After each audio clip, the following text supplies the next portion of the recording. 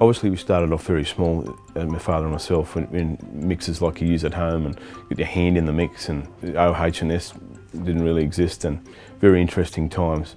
But very exciting times as people wanted more product and they wanted new product, and we sort of stretched the variants of pavlova, every shape and size. And I never forget back at the GFC, a lot of companies cut marketing and NPD expenses and personnel, and the retailers were getting bored with there was a lack of offering.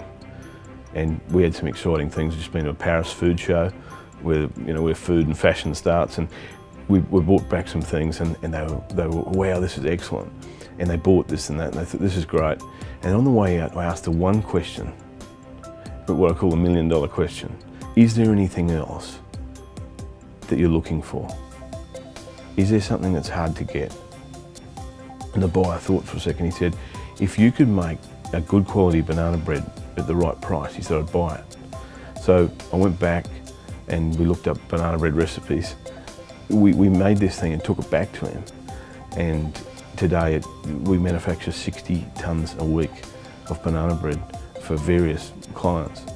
And we've become famous for that product, for asking that one question. And next thing, we're writing checks for more equipment and then a new facility, and it was a bit nerve-wracking at the time, but we bit the bullet and we did it because we knew we believed in our people, we believed in our products.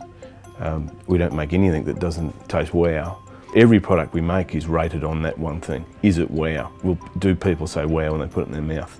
And that's the key metric that we use for a new product, and that's why we've been successful. The scope of our new product development needs to adjust, and it needs to more so include a broader range of health offerings that consumers are looking for, and also in a different pack size than we were looking for. So the benefit of constantly talking to consumers and buyers is just to get a very, very intimate knowledge of what they're looking for.